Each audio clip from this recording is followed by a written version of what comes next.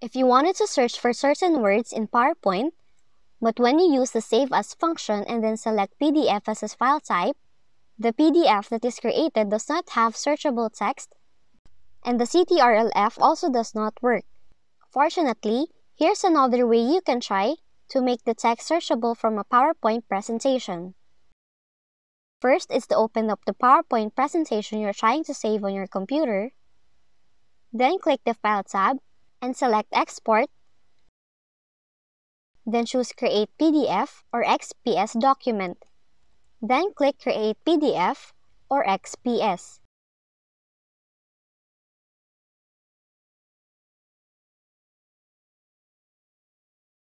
Open the file with Acrobat Reader or any reader by locating your file. Then right-click and select Open File With and choose from the options. In this case, we'll use Acrobat Reader to check whether the features work.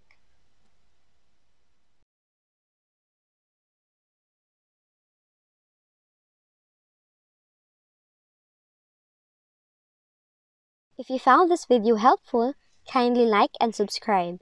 You may also click and turn on the notification bell so you can be notified from whenever we release new videos.